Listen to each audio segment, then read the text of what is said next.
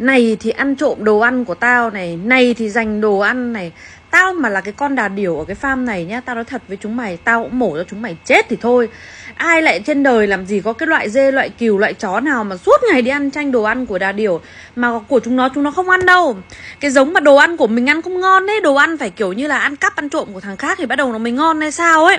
Đây là hình ảnh của farm em mỗi khi mà cho đà điểu ăn. Cái cô làm ở trong farm ấy, cô phải bưng tận họng nó để cho nó ăn. Mặc dù đã làm cho nó một cái máng rất là cao rồi.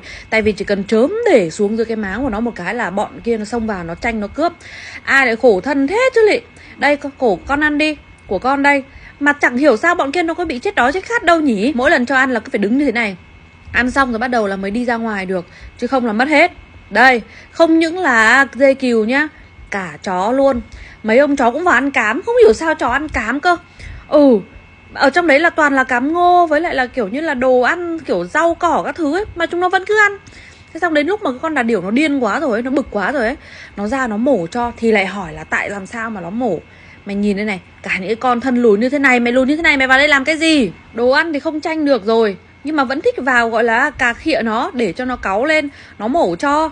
Đấy, nhìn có chán không cơ chứ kìa. Mọi người có nhìn rõ cái máng cho ăn không? Cái máng cho ăn của con đà điểu nó cao gấp 3 lần một cái máng bình thường. Bình thường là cái máng của dê với lại của cừu là nó thấp thấp thôi, nó ở dưới thôi. Còn đây đã làm cao lên như thế rồi mà chúng nó vẫn cứ ngỏng cái đầu chúng nó lên. Chúng nó trèo vào chúng nó ăn. Xong bây giờ chó ăn cám ngô nữa. Thế không hiểu là cái kiểu gì đây. Đấy, nó mổ cho đây này. Nhìn cái mặt con đà điểu này nhìn buồn cười thế. Nhìn cái hàng lông mi nhìn dài thực sự đấy. Nhìn quay góc gần này lông mi đẹp đấy con ạ. Nhưng mà tại vì chúng nó bắt nạt mình hả. Đấy, ở đằng sau chúng nó vẫn đang còn trộm đồ ăn của mình cái kìa. Nhìn xa xa đằng sau cái kìa. Nên thành ra là đà điểu thì to xác đấy, nhưng mà lại hiền, lại lành, nên là bị chúng nó bắt nạt suốt.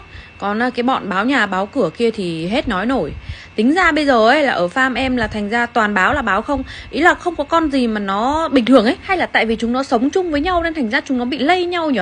Kiểu cứ con này lây tính của con kia ấy. Thành ra là bây giờ em nhìn vào chúng nó em chẳng biết nó là cái con gì nữa. Rồi sắp tới có khi nào farm của em nó cho lai tạo ra một cái giống loài mới không? Ôi dồi ôi, em không dám nghĩ đến cái khúc đấy luôn đấy. Thật sự, không dám nghĩ đến cái khúc đấy luôn. Ghê quá.